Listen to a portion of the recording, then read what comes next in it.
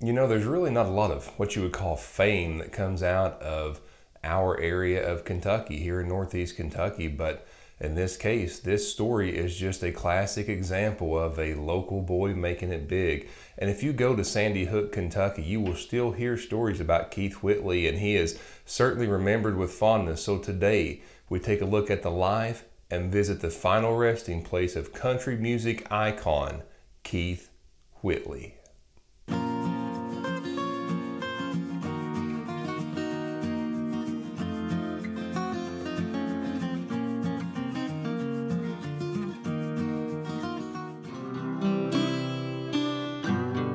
Today's cemetery tour finds us in Spring Hill Cemetery in Nashville, Tennessee, to visit the grave of a man that's from the area in which I live. Keith Whitley was Sandy Hook, Kentucky's favorite son.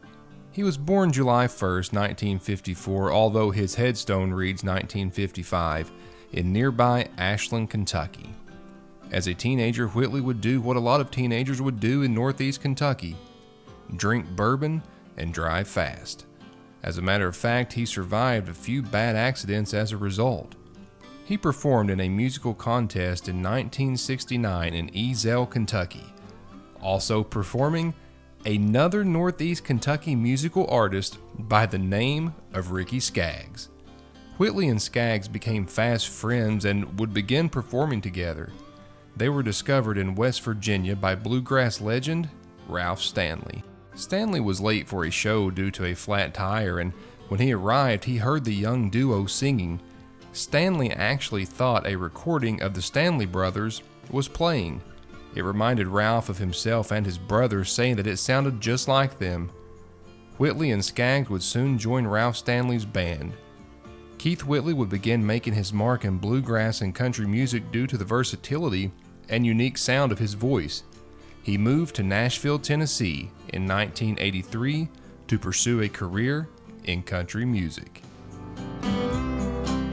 Whitley released his first album entitled A Hard Act to Follow, which was met with criticism. Critics would say that it was too erratic.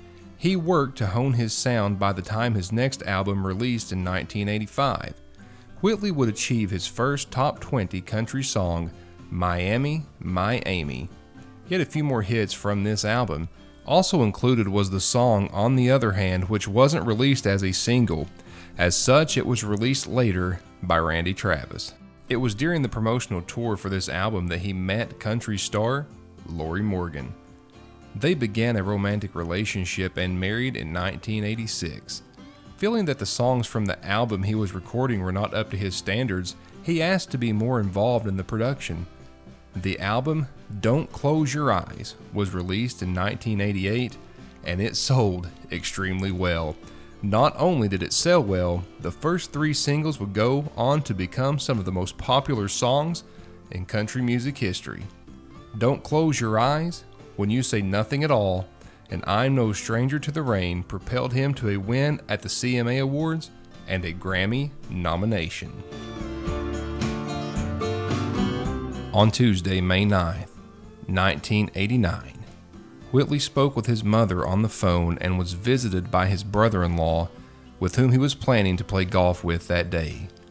When his brother-in-law returned, he found Whitley unconscious on the bed. He would be rushed to a local hospital where he would be pronounced dead. The Davidson County Medical Examiner would list the cause of death as acute ethanolism, which is also known as alcohol poisoning. After his death, black ribbons would line Music Row in Nashville in his memory. In his short but poignant musical career, Keith Whitley had 15 songs hit the top 40, including 5 #1 songs. This included a posthumous #1 song and others on the charts after his death. Keith Whitley now rests here in Spring Hill Cemetery in Nashville, Tennessee. I had done a brief visit to Keith Whitley's grave on my channel before, and I just did not feel like, it was early in my channel, I just did not feel like that I gave him a proper tribute, so I wanted to come back and tell this story really from a perspective of someone who is from not quite from his hometown, but I live pretty close, and I can't overstate the impact and the influence that he had on this area. People still talk about Keith Whitley to this day. You know, other artists in this area, they still sing his songs and still try to be like him, and you know, just the impact of his songs. And not only do they have in this particular area, but really throughout country music itself. So I wanted to come back here to Spring Hill Cemetery. He was actually the only grave that I visited here, although there's others that I could have visited. I specifically came here to visit his grave today, and there are different things I could have went over. I mean, his struggle with alcoholism is no secret, but that's been told time and again, so I don't want to get into that on my channel. I mean, let's face it, we all have things that can be hard to overcome, and that just happened to be his, and I want to honor his life and his musical legacy here today on my channel. So glad to be able to pay my respects to Keith Whitley in Spring Hill Cemetery today in Nashville, Tennessee. You can still go to Sandy Hook, Kentucky today.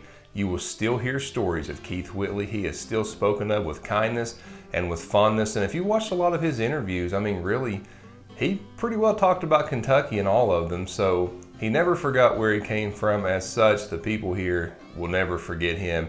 His voice, his kindness, and from what I hear, he was just a great guy. So glad to be able to be here in Spring Hill Cemetery. There is still a Keith Whitley Memorial Ride where motorcycle riders will begin, I believe, in Sandy Hook and ride here to visit his grave. And if you notice the lantern on the grave, that was left here by the Keith Whitley Memorial Ride. So, you know, I actually visited Keith Whitley on one of my earliest videos, kind of before I got this newest format, so I never felt like I gave him a proper tribute, a proper memorial. I wanted to come back and do just that. So thank you all for watching.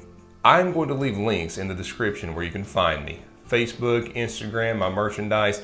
I'm very interactive, so if you want to find me on Facebook, drop me a message. I would love to hear where you're watching from. If you are a fan or have heard of Keith Whitley, please leave a comment below. I would love to read those as well. We have just passed 20,000 subscribers. I cannot believe it.